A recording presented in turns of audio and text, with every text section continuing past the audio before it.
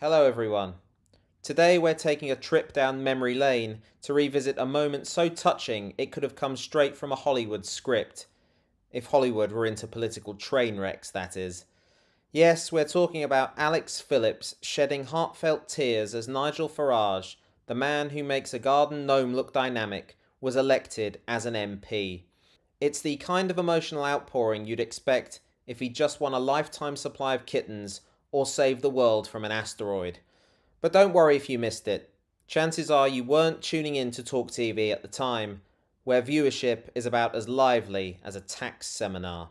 So sit back and enjoy this nostalgic look at a moment when the things that make people cry happy tears were perfectly matched by the things that make everyone else cringe. The number of ballot papers rejected was 111. I therefore do hereby declare that Nigel Paul Farage is duly elected as the Member of Parliament. Probably the biggest majority in the country, so. She's having a moment. Alex Phillips is in tears. Oh, it's brilliant. Oh, it's brilliant, isn't it? I mean, I'm happy to say that now. Eight times he's tried and he's made it. And all of those people, right? All of those people who said he'll never win a seat. He's tried 7 times. He got beaten by a dolphin last time. Yeah, well, let's hear what he's going to say. It's been a well-run, well-fought and remarkably clean election battle. I think we all agree on that. And I do have genuine concerns over what was coming next. She said, "That's my..." Ah. She managed to stop herself after "that's my." That's your what? Oh, I dread to think. Ugh. Answers in the comments for what you think was coming next.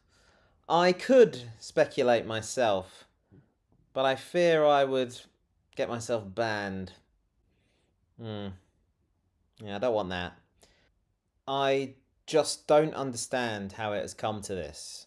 Farage has caused so much damage to the United Kingdom, and there are people like this, sycophants, breaking down in tears of delight as he takes his next step on the path to causing yet more destruction.